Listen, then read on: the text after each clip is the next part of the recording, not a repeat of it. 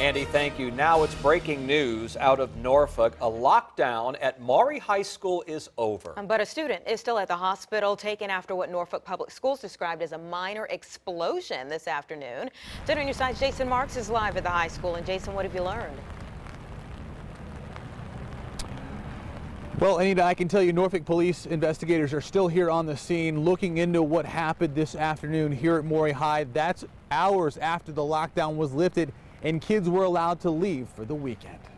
It was the ending of a school week none of the students at Maury High School in Norfolk was expecting. 10th grader Taylor Stewart was in class around 10:30 when she heard a bang. All I heard was this big sound.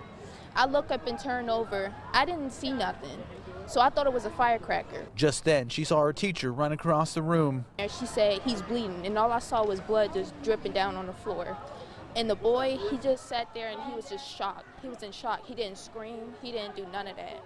Stewart says the blood was coming from the boy's hand. She didn't know what to think. It was petrifying because I never been inside this situation or been in the circle of the situation. Shortly after that, the school went into lockdown. Police rushed to the scene in search of a potential gun. To run to the school and to find my kid, and hopefully she's okay. At the same time, rumors spread like wildfire. Parents wanted to know what was going on. It's terrifying. It's terrifying. School officials say the teenager was playing with some bullets and lit them on fire. That caused the explosion. I was just shaking. I had no words for it. I was petrified. The lockdown was lifted just after 3 o'clock, a day students won't soon forget. And school officials say the young boy was rushed to the hospital where he should be okay. Of course, this investigation into what happened continues. And that's the latest here in Norfolk. Jason Marks, 10 on your side.